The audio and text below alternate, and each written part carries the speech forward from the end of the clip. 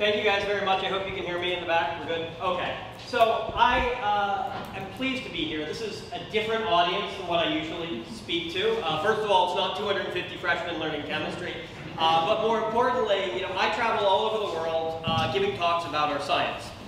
It's a lot of fun. I'll show you a little bit about what we do.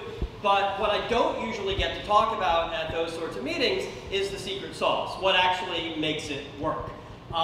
And the other thing that I don't really get to talk about is what sustainable means to a university professor. I can tell you, just in a word, it means tenure.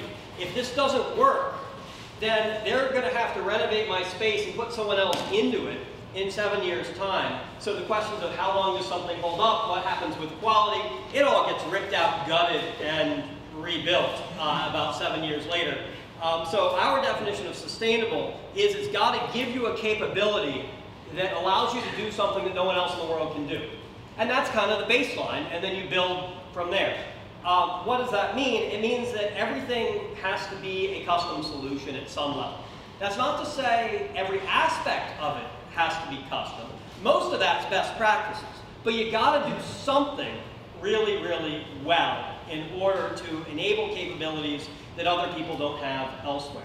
And this is an issue. The other issue with it is you got to get it right the first time. So you don't get 2 tries at this. In the back of any faculty member's mind, there's a tenure clock ticking. It's 7 years and then you're fired, or you have a position for life. It's one or the other. There is no middle ground.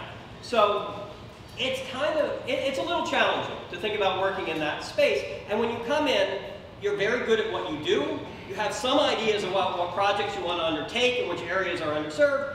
And you've got absolutely no idea how to build a laboratory or how to talk to people who build it. It's just something you've never done.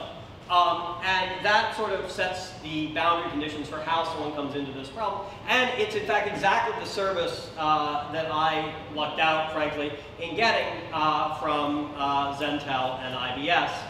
Mostly because every other contractor we talked to said, we can't do anything like this. You need these guys. And that worked out nice.